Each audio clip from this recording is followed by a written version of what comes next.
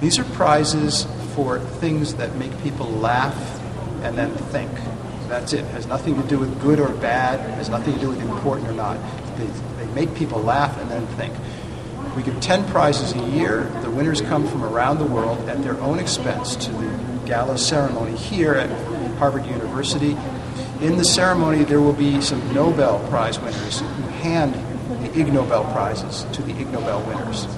2 Japanese inventors, scientists, have invented a device they call the SpeechJammer. We're giving them an Ig Nobel Prize for this. The SpeechJammer is a little machine. You hold it in your hand, a little like a gun.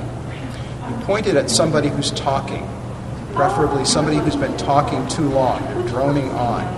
This thing will take their own words, send their own words back to them at a slight delay. This is so disconcerting that it makes people stop talking.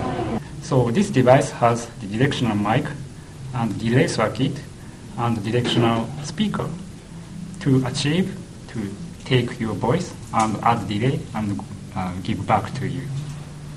The Kazutaka, he gave me the idea, basic idea. So I have developed this device based on his idea.